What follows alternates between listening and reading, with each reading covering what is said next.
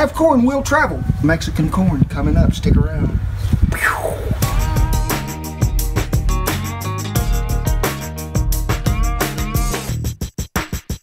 I'm craving something that I really liked when we were growing up. And we'd just go to an old corn patch and just go to pulling them ears right off the stalk till you get them full in a tow sack. Take them home, clean them up.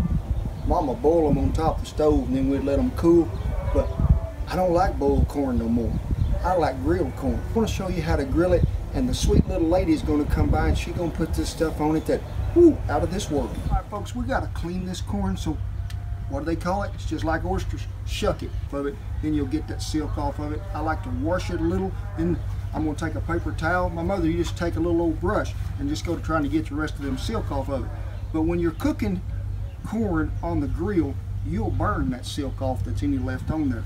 But I like to dry that corn because we're going to need it dry, because we're going to roll it in olive oil, and I don't want it beating up on top of that water.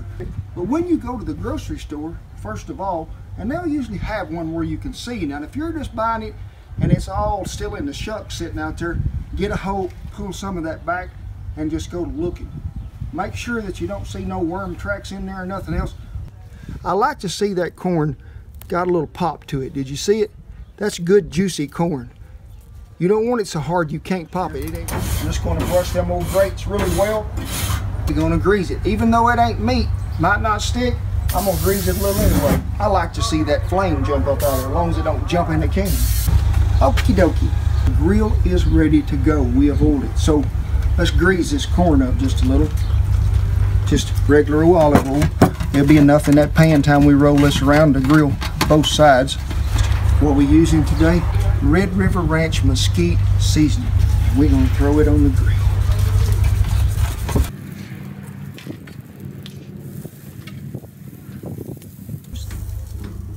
Now folks, you see me shut the lid on that grill and that temperature gauge is climbing, but I got this vent closed. I got this vent closed. What I'm doing is I'm trapping a little of that mesquite smoke in there for flavor too. Now, this corn will pop if you leave it on there, just like that corn you cook when you're making popcorn. So rotation is the key. If you're doing this on a gas grill too, shut that lid. Let's keep some of that heat in there. It'll make that corn, really it gives you a steaming effect sort of too as that smoke is circulating plus the heat. Now you can see about how far we are away from the fire, which is about probably 4 inches. So I think things are starting to color up a little, and you can see they are just starting to happen. We'll give them another roll all the way around here in a minute. Ooh, that's what I'm after right there. I like that one. He is my favorite.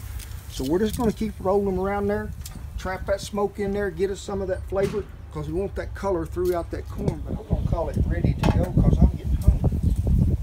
Be some fine eating. No, I figured we might have had 8 to 10 minutes invested in it total after we got it on the grill and kept rotating, shutting the lid. About 4 inches off the fire, probably running anywhere from 400 to 450 degrees when that lid is shut. Key is rotation. You can see we're getting this color, but it's good and soft. That's what we're after. Everywhere's pretty uniform. I guess you could eat it just like that. I just wish maybe so I could get Shan out here to work some of her magic. Maybe if I could just get some magic. Oh, whoa! Did you like how this popped in like that? Where'd you come from, Sugar? Well, it's the magic of editing. Well, I got this corn done. I see this. This looks yummy. But I would like to have something on it. Don't you make us a little something? I do. And it's really good. I mean, your corn looks great. It's got that good char, which is going to have its own flavor. But let's just give it a little more of a Mexican kick. Let's get started with the secret sauce. Hey, I bet it's going to be good. Okay. 3 tablespoons sour cream. 3 tablespoons of mayonnaise. Half teaspoon of chili powder. Half teaspoon of garlic salt. Garlic powder. Half a teaspoon of cumin. 1/4 of a teaspoon of ancho. I'm just going to give it a little shake. We'll whisk that up. A tablespoon maybe of lime juice, kind of just to taste. Parmesan cheese, I'd say maybe about 2 tablespoons. Okay. Whoa, so shit. doesn't that look good? Put it on that corn, girl. So, let's go to town. So you get this, let's make this a feedlot. It'll be a nice creamy consistency. And look, I got a special tool. Toothbrush. No, it's my slather. Slather brush. My slather brush. Put me some on one of them rascals. So you just, I mean, get it pretty. Let them cool just a minute first. Get it pretty thick on there, and you're gonna wanna just really get that all the way around. Look at that. What's next? Come back with your cheese, and then put cheese in that too. Cheese in it, and then you're gonna top it with a little cheese, Mexican style corn. Give her a go. So tell me about what are the fiesta of flavors that you're feeling right now. It's like Cinco de Mayo in July, and my mustache is telling me to go back again. Oh man, this is good. Let me get a rag. Oh my gosh, that's good. It's good. I don't even really like corn all that much, as you know, but wow.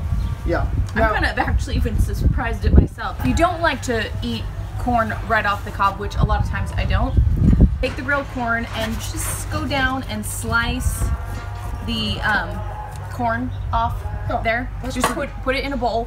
Then you take your sauce, mix just a little bit in, just to the right consistency that you like.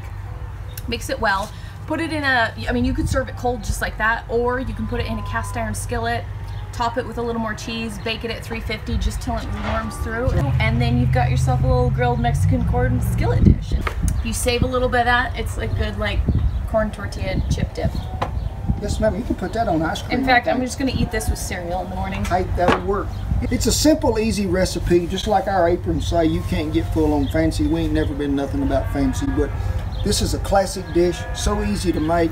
Channel have the description and everything in the little link below, right? Yeah, click the show more button below this video, and that'll give you all the info. And folks, we appreciate y'all so much for taking time out of your busy days. We know that y'all are busy. We like to show people how to cook a little, how to have a good time, bring people together with food, share a little cowboy wisdom and maybe a little history, and just share the love. God bless you each and every one. And what button do you hit, Shan? Subscribe and get the fire hot. Take care. You used to have me dance all the time when we do one of these deals. Oh yeah, can you dance? I'm gonna do. Can you do your Mexican corn dance? I ain't got. Oh Lord. Ready? Mm-hmm. Have corn will travel. We're gonna show you how to grill up us some corn with some sweet. I don't know what are you putting on it? What do you call it? It's just the Mexican grilled corn. Ready? Take 17, cause I ain't too smart. Ready, Shan? Ready? Have corn will travel. Stick around. Grilled.